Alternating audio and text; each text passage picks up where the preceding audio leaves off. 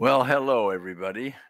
As you will see, I have a very dear friend of mine who's also a very avid user of our health and emotions, our palace of possibilities, our EFT, our OEFT, optimal EFT, and so on. That's Gabrielle Rutten, who also has medical training as an MD. Say hello, Gabrielle. Hello, everybody. Nice to be here. Gabrielle and I also recently co-authored a book. She wrote most of it, called EFT, official EFT from A to Z, and it's over your left shoulder. There we go. Okay.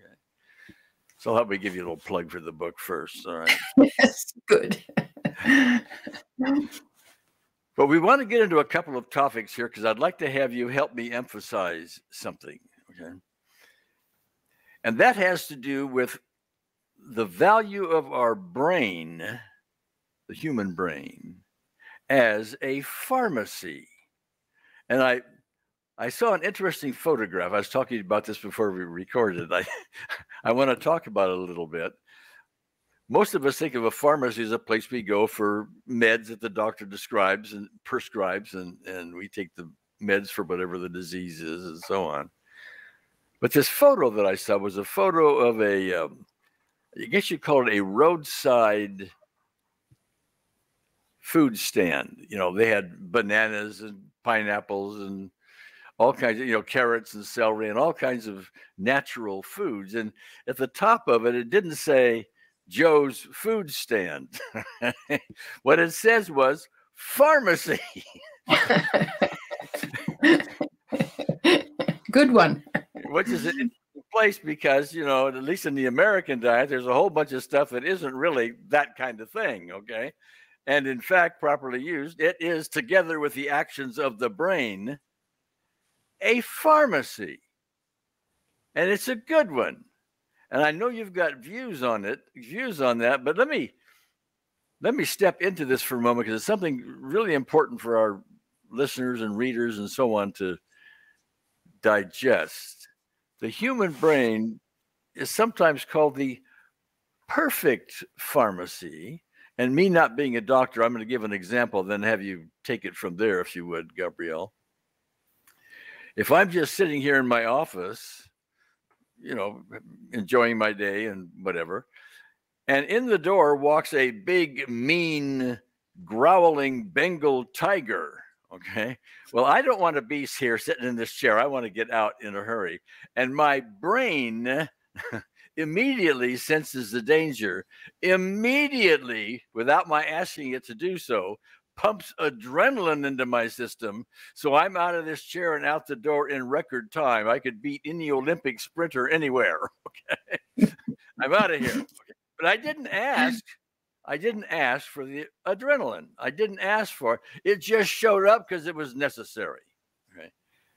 Now, our brain does that in lots of really good ways. And while our conventional health procedures tend to want to give outside medications, outside chemicals, drugs, for this sort of things that are bothering us, not always necessary, but I'd like you to talk about that. Would you please? Yes. So indeed, your brain helps you prepare for fight and flight. So this is called the stress reaction, the sympathetic stress reaction, and it just your audience probably knows adrenaline and cortisol. Those are stress-related hormones. So it just readies the body to do what you just described, to get out of there because of the Bengal tiger. The opposite also is organized in your body if you use, the proper pharmacy, like the food stand with the nice bananas and tomatoes and healthy foodstuffs, if you do EFT. So what we're talking about is the opposite of the stress reaction, which is the relaxation response. Then a complete other set of chemicals will circulate in your body, which relaxes you, which makes sure that you're in balance, you're in a healthy state. And so these chemicals that are partly organized through the brain are very important. The stress related ones to survive or to increase your possibility of surviving, but the other ones, like serotonin, like endorphins, like dopamine, these kinds of drugs, of the natural drugs of the brain and the body, help you to be in a healthy state. And that's massively important, because if you want to be in balance, in a healthy state, though, you need those to circulate. Yeah, one thing I forgot to mention about the food stand called the pharmacy was it was giving you things that you can ingest, to help your body do what it's supposed to do to survive and have good health and so on. But among the things that are there for you to buy are not positive emotions. Okay, they're not there. So we are usually carrying around some form of guilt, anger, resentment, some kind of something's bothering us, some worry, some doubt, and so on. And so that is causing our brain to start creating some negative, that's my term, negative chemistry in the system. If they could sell that and people could buy happy thoughts, or thoughts that, or things that got rid of all the other stuff we tend to carry around, even if it's subconscious and we're not aware that we're angry at, Aunt Sue for what she did at age 6 or something like that. Okay. If they could sell that, then they'd have a really good pharmacy, if you will. Okay. But they don't. So you're going to say something. Let me just finish this one little thing. Yeah. If we're spending our time, even if we're eating the best of foods, all right, but we're dwelling on, because we're still angry at so-and-so for whatever they did or whatever age it was, and we still feel guilty about this, and we're worried about that, and so on. Those are the not so happy thoughts that are also poisoning the system. If we instead watched funny movies, instead of war movies or crime movies or suspense movies or whodunit movies and stuff like that, if we did that instead, we're having a lot of positive stuff come in. And that's what we're trying to teach with the Palace of Possibilities in our EFT and OEFT and so on, antidotes, if you will, to that kind of thinking. Now, you were going to say something. I'm sorry for interrupting.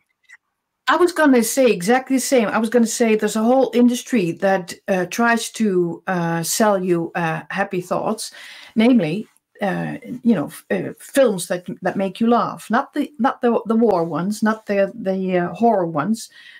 But there's a whole industry that also tries to provide a good time where you can have a good laugh. Laughing is immensely important. It brings out the good stuff in your body. The serotonin, the endorphins.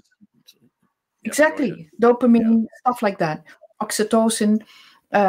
Same goes for what you just said, that if you walk around with these negative thoughts, or you're triggered on a daily basis because of negative things and worries and all that, that's where I think EFT has an important role to play. Because if you use EFT, be that either tapping or working with the unseen therapist, optimal EFT, you can bring your body from a state of stress, because any negative emotion, any negative thought basically activates the stress response, to a state of relaxation. And that's exactly the state you want to be in, because then the good stuff is circulating in your body.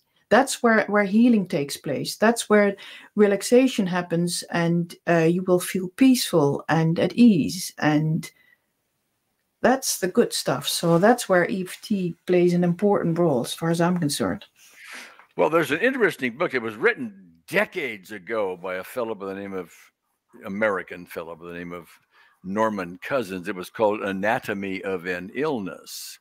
And basically, he was not a doctor, okay, but he had a ailment of the collagen, connective tissues throughout the body and so on, and it was deteriorating, and he was, very arthritic and couldn't move much of anything, and basically bedridden, And the medical profession didn't have any answer for him, except for some drugs to help with the symptoms and so on.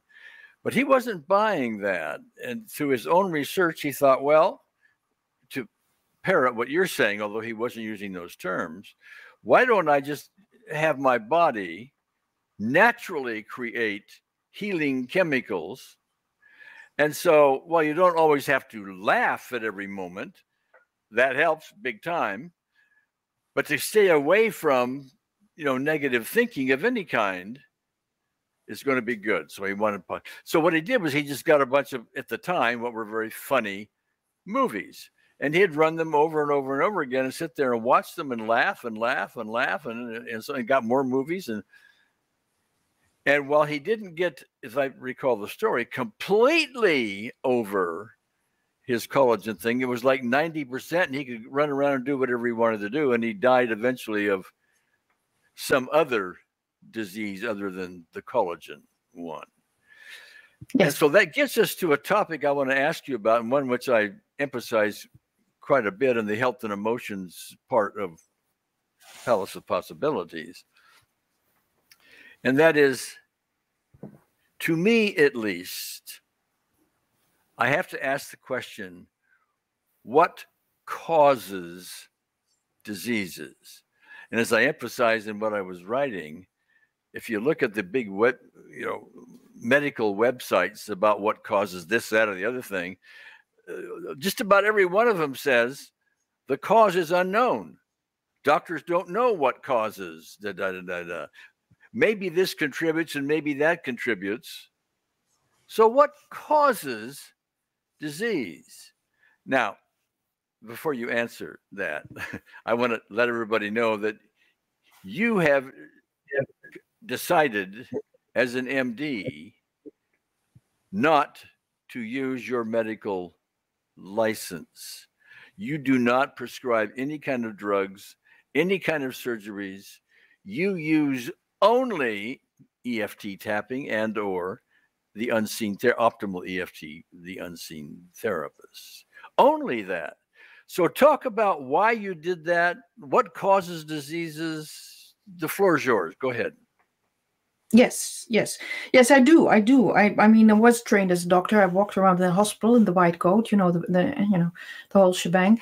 I stopped doing that because early on, I just realized that unresolved emotional causes are a really important root cause for disease. Now, obviously not if it's evidently very physical. I mean, if you jump from a building, you might break something. That's not emotional. That's just, impact of the what happens.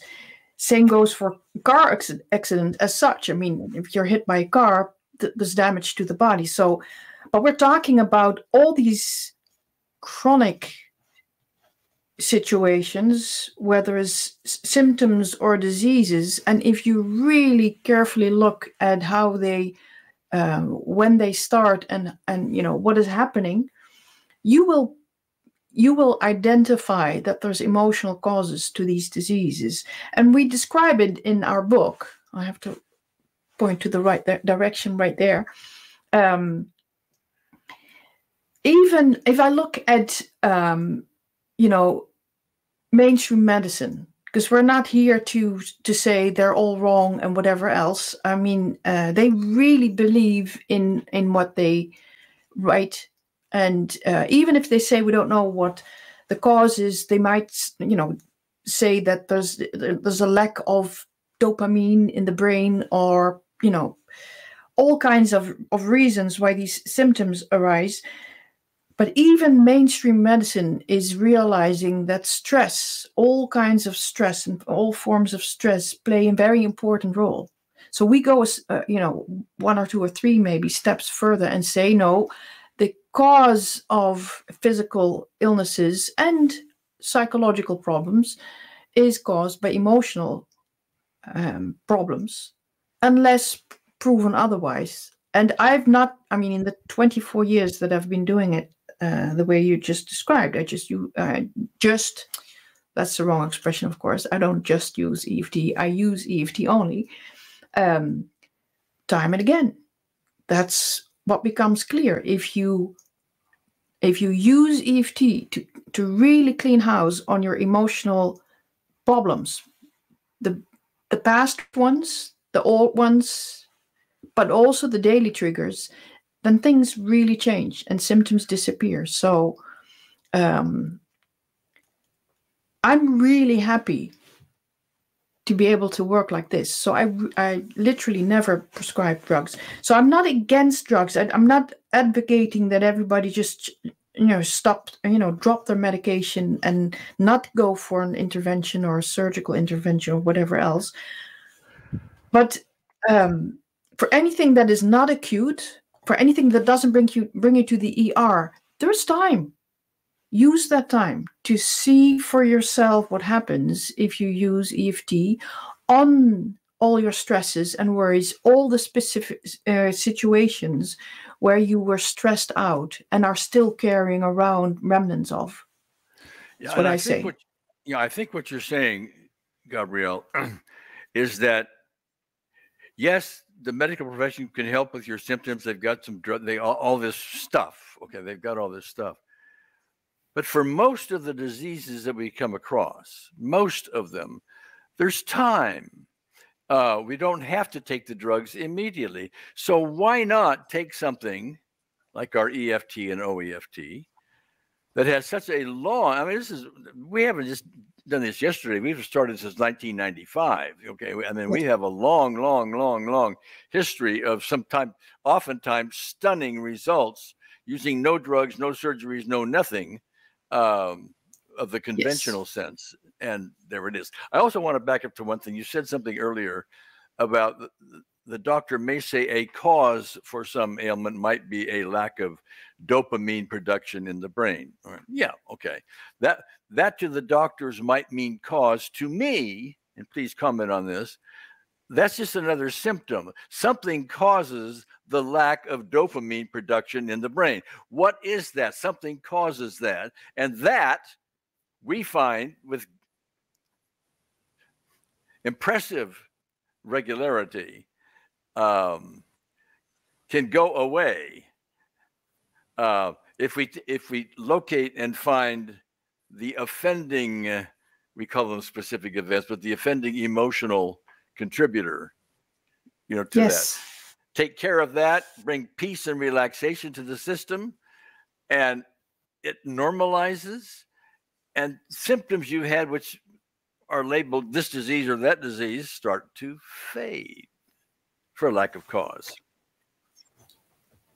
Absolutely. And I think depression is a very good example because we need to realize that the moment they start researching, what the cause might be, so they have this finding. They say there's a lack of dopamine, for example.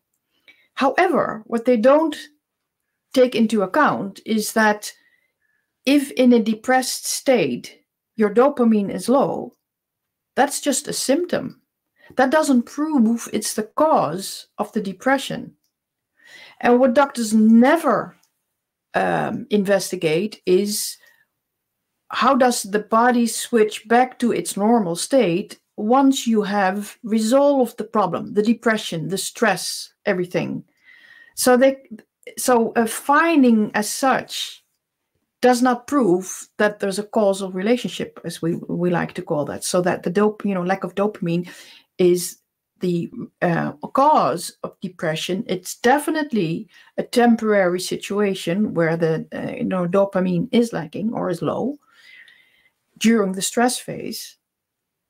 But we have to, we basically have to turn it around. Whatever they find may just be symptoms of how the body functions under stress. So if you start working on all the stresses, underlying situations that cause you stress, and your body, literally gets a chance to rebalance itself, things change, not of themselves, but because the body has been programmed to do that. The body has been programmed to help you through stress and then to, return back to normal, to its normal function. Yeah. So, in all this, we it's easy for us to say, well, then just, do EFT and stay out of stress. But one of the most important focus points is stay out of fear, because lots of information that either the doctor or other therapists give you, or you find on internet, really scares you,